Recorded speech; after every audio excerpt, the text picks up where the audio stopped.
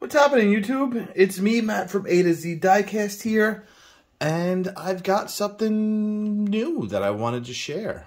So this is one of those things that I was looking around on eBay and happened to find it, and I'm like, this is cool.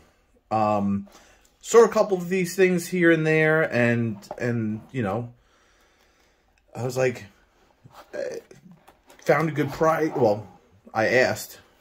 I made an offer, and this was the price that the guy accepted. So, and then I thought about it. I'm like, do I really need this? I'm running out of room to display. And then, for those of you who follow me a lot, you know I open a lot of my local collectors' stuff that they're opening, and you know, so I reached out to John.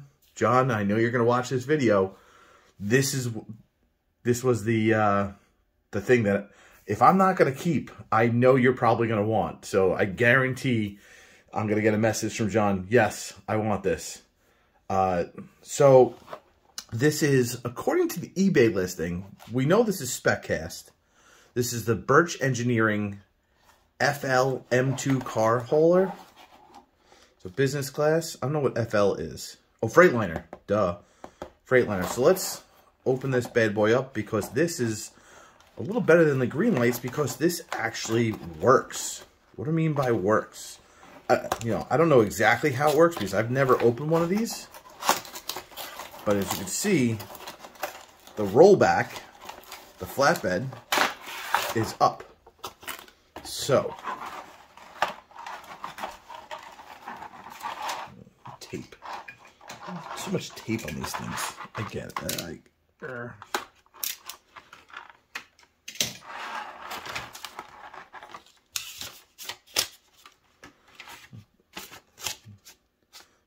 It's weird. Look at that. Okay, so let's check this out. Ooh. So, before I get into the functioning parts, let's just look at this bad boy's layout. We got Burch Engineering on the side. Great detail for 164 trucks. It's not perfect, but what truck is? I mean, you got a little push down over here, but we got flames. We got the red lights on top. I would have liked clear lights, but I get it. They're painted silver and then coated red. Sure. So interior wise, we got a steering wheel and we got a dash. If you're one of those customizers and want to make it a little bit more detailed, that's where I would start. But you guys have better minds than I do. Wheels roll. This is number 108. I don't know how many they made. But here is the fun part. Oh, wait, hold on. Let's get back here. Got mud flaps that are straight up plastic.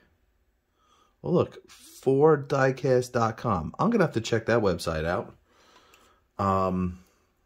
It rolls. It comes back. Let's see if I go a little bit out of frame. Look at how far, look at this. And I don't have another car here with me to do that, to put it up. But this goes up and then it locks in place. Look at that. You see it locked in place? So it's got a little hole there. But even crazier, if you can see this, look. Now it doesn't really winch. There's no rolling winch, but it's an elastic string. So you can make it look, if you're into setting up dioramas. My fat fingers are having a hard time with this. Look at that. And it's got holes here. So you could probably set something else up. I don't know what those holes are for, but this is pretty cool. So you can really set this up and hook this up to a car.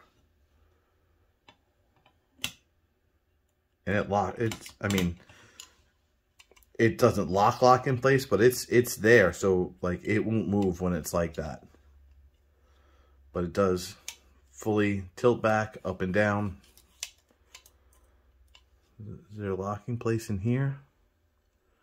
No. Okay, I was just checking. So you could have this hooked up to a car. You could have this hooked up to the bed as it came.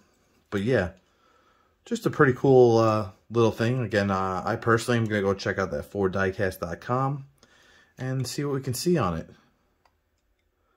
But John, most likely this is up for grabs if you want it. So everyone else, scour your eBays, do your searches. You never know what you're going to find for a good price. Thanks for watching, everybody. Don't forget to like, subscribe, check out the rest of my videos. Peace.